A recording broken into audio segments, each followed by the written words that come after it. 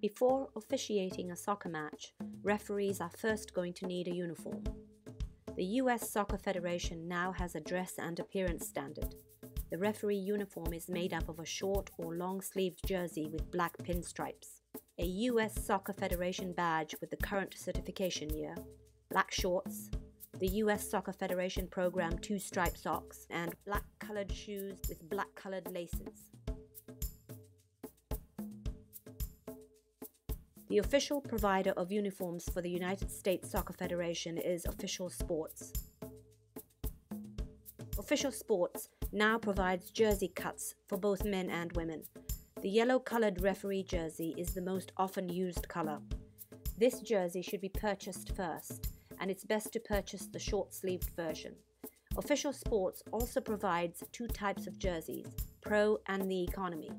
The Economy version is the cheaper brother of Pro, as it sports a V-neck collar, does not have hook and loop pockets, and a zipper. A different colored jersey should be added as an alternate color. Starting out, it's not necessary to buy all the different colored jerseys right away. However, advancing as a referee, adding the remaining colors and sleeve lengths are a must. The other colors provided are black, blue, red, and green. Choose your alternate color that will suit your local assignments. For example, if your local teams wear blue, you will want to purchase black, red, or green, as referees must wear a different color from the players. Next, referees should only wear black referee shorts with the US Soccer logo or something similar with pockets. The bottom edge of the shorts should not be less than 3 inches or more than 7 inches above the top of the knee. US Soccer Federation 2-striped knee-length socks must also be worn. These socks should be clean and pulled over the calf up to the knee at all times. While refereeing, a pair of predominantly black-colored shoes should be used. These shoes can be either running shoes, boots, or turf shoes. Each have their pros and cons based on the weather conditions and of the field each game will be played on. The recommended shoe to wear are running, because referees will be required to move at different tempos throughout the match, and they will be the most comfortable. Referees are also required to have a few items to complete their uniform. All referees should wear 2 chronograph-type watches to keep track of the game duration. If one watch should fail, the other watch should have the correct time. Paper with pencil or pen should be kept inside of a referee wallet to record match information like goals and misconduct.